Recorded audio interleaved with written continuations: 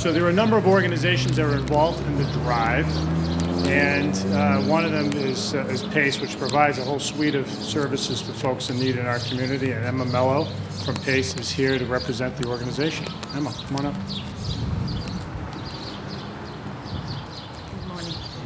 Good morning, everybody. Yeah, we've been doing this for years and years, and I see a lot of agencies that have done the same thing for years. And normally it takes us quite a few to go through all of the food and everything, because thankfully we get a lot, and it refills up our pantry.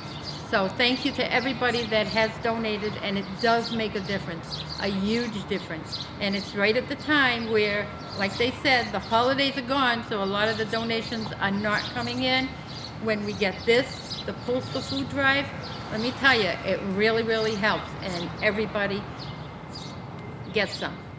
Okay, thank you very much. Nice job. Before she leaves, I have to present the food. You want to?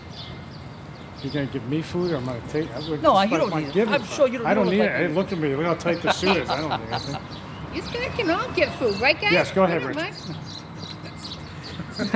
We're going to coordinate this better next year, John. Anyway, I'd like to make the ceremonial first presentation of food. This is a food from my wife and I put this bag together this morning, and we're going to give it to Emma from PACE. And thank you very much. Here you go. All right. Thank you. Nice job. All right, nice job, everybody.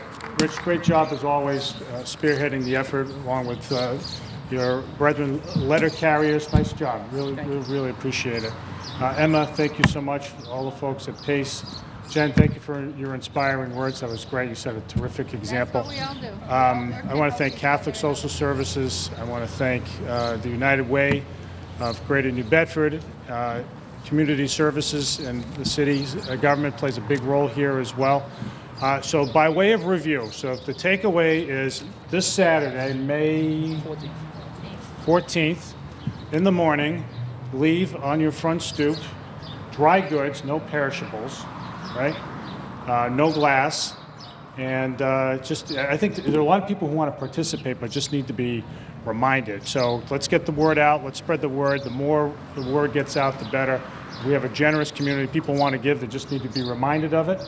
Everybody's busy. A little reminder goes a long way, so let's spread it out there on Facebook and every other medium, and we'll have a big result on Saturday. We'll help an awful lot of people in our community. Thanks, guys. Thanks for making it happen.